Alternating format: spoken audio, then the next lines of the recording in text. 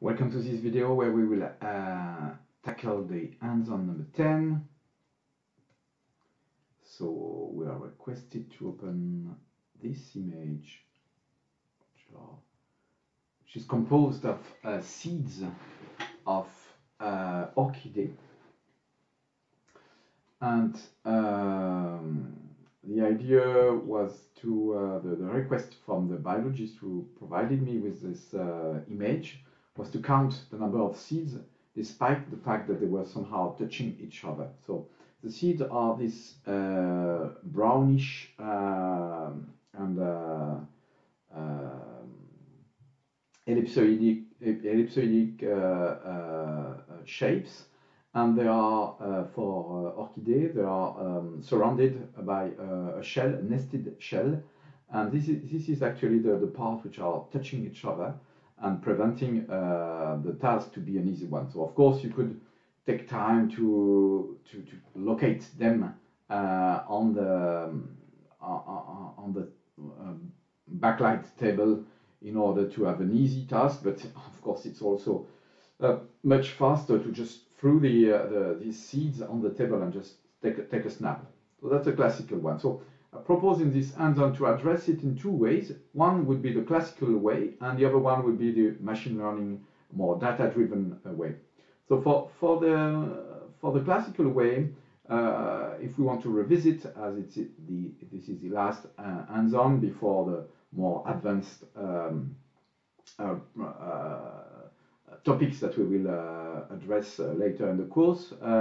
So since it's the last example, we can revisit what we have seen so far, that when we had a color image, maybe it was useful to have a look at what was happening in the color, different color space, and in the HSB part here, it's really interesting to see that we have, for saturation, something which is very well contrasted.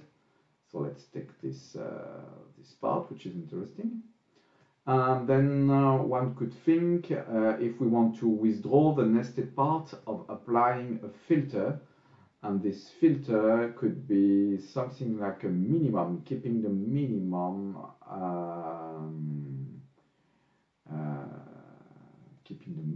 yes, and see that actually if I increase a bit this, I will somehow completely withdraw the nested part, and then it will be very easy to adjust the threshold on this image and being able to count all the objects.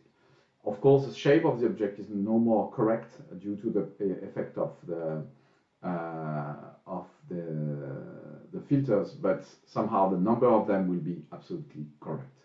So if I do apply here, and then I just have to do a set measurement, maybe measure the area and do an analyze particle on this.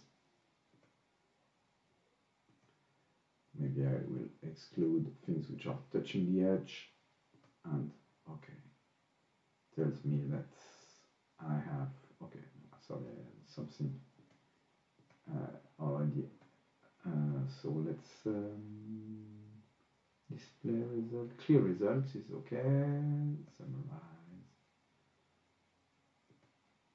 Okay, and it tells me I have 19 seeds, which is correct for this image. So this is the classical way where an expert, myself here, was selecting properly the different filters, and I could do it very fastly because I know these examples already, and I'm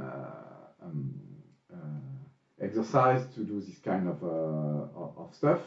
But maybe for this kind of a problem, you would also like to maybe avoid having to think about, yes, I'm going to change the color space, then I'm going to think about a filter which could make something very nice and withdraw the nested part. And this is where this plugin called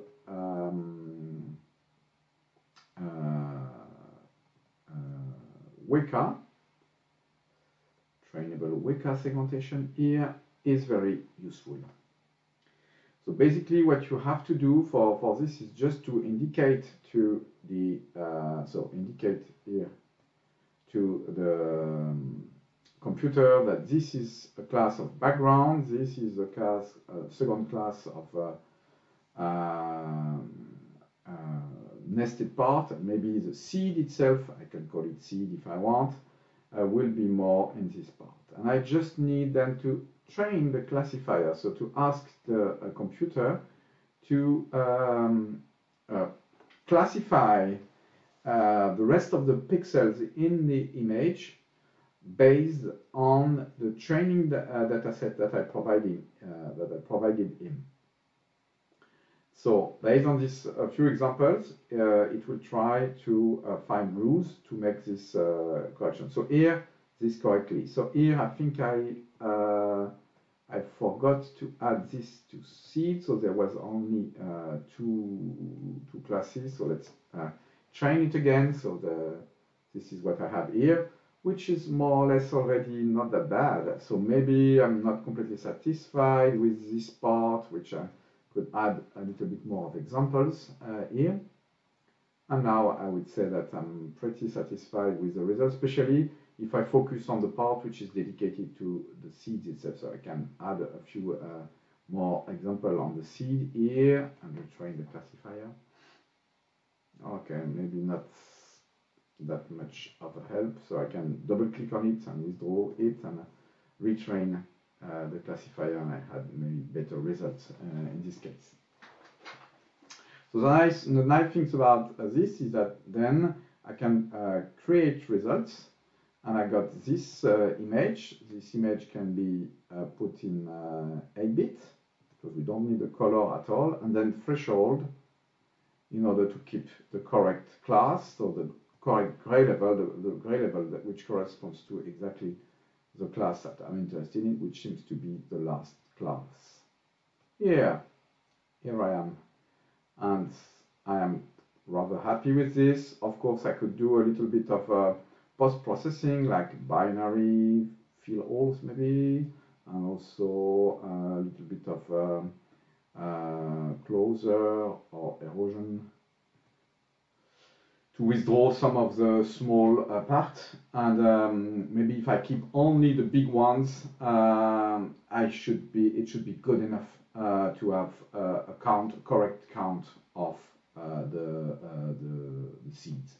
So here my only expertise was to so I could do the analyze particles again and have a similar measurement, provided that I take only the big object. So I should measure somehow the size of this object and keep only the big ones.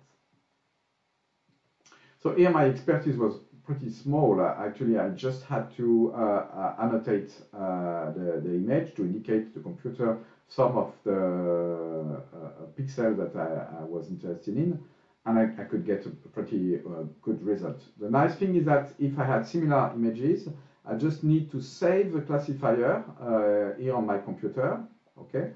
And if I have other images which are similar, other images of orchid with different number, different spatial configuration, but same lighting conditions, then I should only, when I reopen my trainable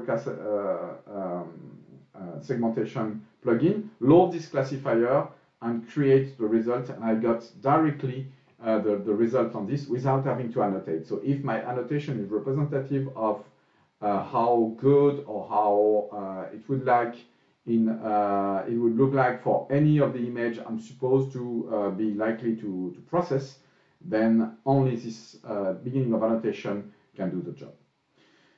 Here it was rather black box in the way we use it, but actually we can open the black box and see what it's doing. And actually the good thing is that what it's doing here is just computing some of these filters that we've been talking about.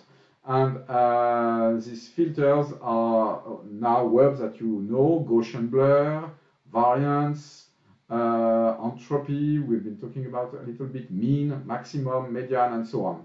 So, of course, you could, if you want to control better, you could select all of them. If you don't, well, one option would be to select all of them and to let the computer do, but obviously it would be much longer to compute. And another way is to read a little bit more about how these filters works and which one would be a priori good options to solve the problem you're faced to. So in this case, we have some stuff which are pretty flat and others which are very well contrasted. So a variance filter could be interesting. Maybe a maximum or a minimum filter could be also something interesting, a mean. And maybe we could put an entropy, which is also there for good reasons. Maybe we can withdraw difference of Gaussians.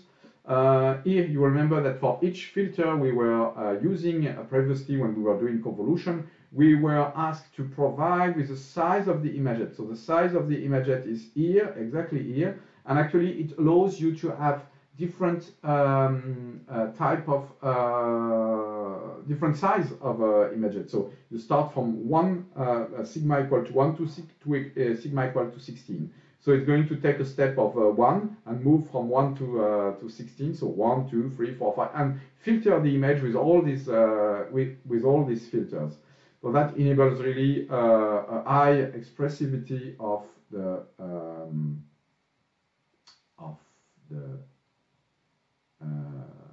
this tool. Okay, so this is it, and you have to click OK, and then you can retrain and see if the method is any better than it was before. Also, as explained in the course, this method is computing different decision tree, and these decision tree are taking a majority voting in the end, so you have access to the probability map. So this is a probability map of belonging to the class of background, and this is the probability map of belonging to the class of the nested part, and this is the probability map of belonging to the seed. So if by looking at this you realize that some of the parts are likely to become noise because they are maybe a little bit uncertain, so this probability map gives you an idea of where you should maybe add a little bit more of annotation in order to help the classifier if you want to retrain it again. Yeah. So this is very useful features that you are likely to use. So we have seen here that it was possible to process this image with a pure classical way, expert-driven way, where the knowledge of the expert enables to fastly pick up the right filters, while in the other case, we were data-driven. The experts were just providing some information about the location of the different classes. So it can be a non-image processing expert, but maybe a biologist, an expert in biology. And but just by indicating where these elements would stay, then you have an answer based on the random forest of the weka. So you can find a little bit more powerful tools with Elastic, which is an alternative to weka. Elastic is a software. I will pick up it right here, and you have you can download it. It's similar to MAICh. Actually, the engine, the first engine in terms of image processing, was the same as weka. And if you have a look on our website, you will see that we provide some tutorial on how to get started with MAICh. And I encourage you to with Elastic, and I encourage you to have a look to this. Yeah. Also, so this is it for Elastic, and for this video, maybe I can highlight you the fact that.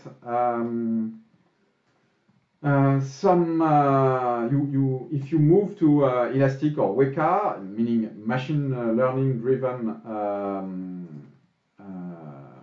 image processing, you have to take care of the fact that somehow the result may be dependent on the quality of the annotation. So if the annotation is not correct, maybe of course you will have a wrong result. But it's even more tricky than this, because if for different annotations, maybe sometimes the result can be a little bit different.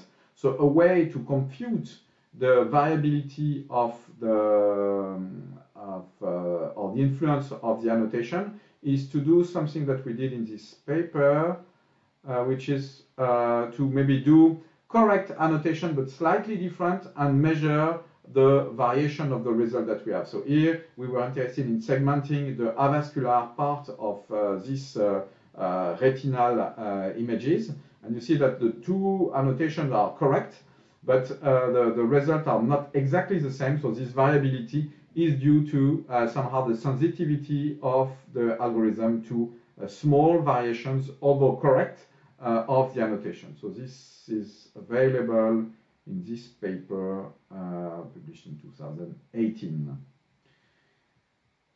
Here we are. So thanks again for watching this video, and see you next time.